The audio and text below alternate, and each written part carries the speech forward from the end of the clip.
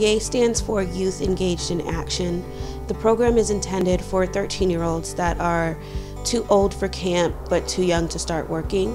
With the pandemic, we had a 1-week virtual program. We realized that there were a lot of youth that did not have access to accommodations that we take for granted, such as working computer, internet, and a quiet space. So we provided a space for a few youth to come in and work at our sites because we have the accommodations to do so.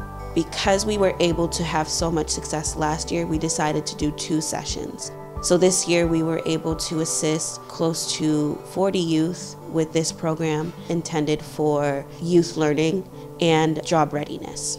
Civic engagement is like getting into the community and engaging yourself through activism, trying to help the community become a better place. We have been working on a project about the community. There's a few groups on different problems in the community. My group's learning about homelessness in Boston. We were learning about how in Dudley Square they have these things called tiny houses where homeless people can stay at. And we've been trying to have more tiny houses built for more people so we can get them into a place so they can be at least financially stable with the job. We're thinking about like a rehab type program for them to get back on track and get to the places they need to be. These young people are going to be the next generation, so I felt like it was really good to actually get the young people involved and actively go out and see things going on in their neighborhood and see what sort of changes that can be made and know who they can speak to in order to actually get these changes taken care of. With it being a very big election year in the city of Boston, we decided as normal to invite representatives from the local community to come and talk to the youth. We tend to usually hear from adults on what children need.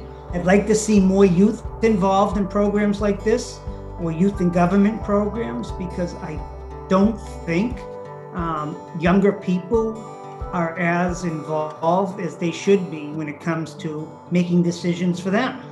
Many of the youth had no idea that even though they weren't able to vote, they still have a voice in the way things are chosen and the way individuals support specific bills. And it was a very productive conversation. Transferable skill is a skill that can be used in one career that can also be used in another. So just as you guys said, it's not specific to one career. You can use it anywhere you go.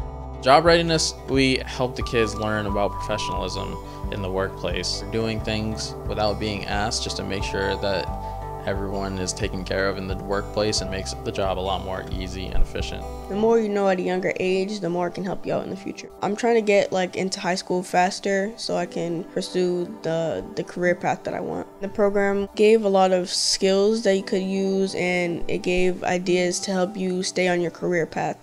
And it helped me plan out what I'm trying to do before I finish high school. They don't teach about it in school, so learning about it here is like extra knowledge you can use for in the future.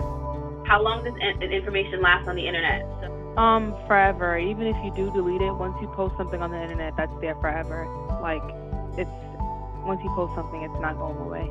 We're learning about how you can be safe online and you shouldn't be oversharing, and you should be staying safe on what you're posting online and what you're sharing online. Not everything has to be posted on social media. There's not a need, and if you feel pressured, then you should see why you feel pressured into posting, because there's no reason that you have to be posting. When we spoke about food insecurity, we spoke about how food is hard to come across for a lot of people, and so we really wanted to make sure we emphasized the different food banks around Boston. The biggest one that we covered was the Greater Boston Food Bank, which a lot of the young people were familiar with, but we also wanted to make sure they knew about different resources as well, such as ABCD itself and different other food banks around the city that they could use. My hope is that with them entering into the workforce next year, that they understand what it takes to be an adult. My mother would always tell me that an adult isn't somebody who has a driver's license or has their own apartment. An adult is an individual that is able to make great choices and is able to participate in the community and to support their family. And this is exactly what this program is intended to do.